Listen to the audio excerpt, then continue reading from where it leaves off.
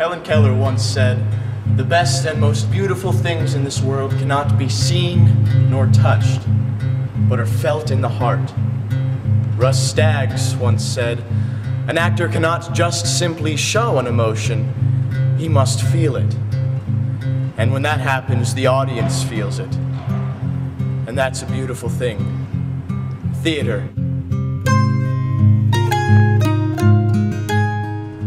The theater is defined as a building, a room, or an outdoor structure for the presentation of plays, films, or other creative arts.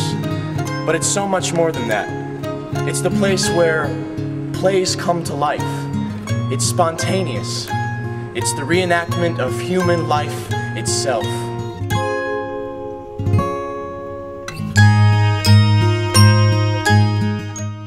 It can be tragic or comedic. It can be synchronized or in slow motion. There can be intricate tableaus or dance-like movement. Monologues, dialogues, indicating and buffoonery, or trying not to do them.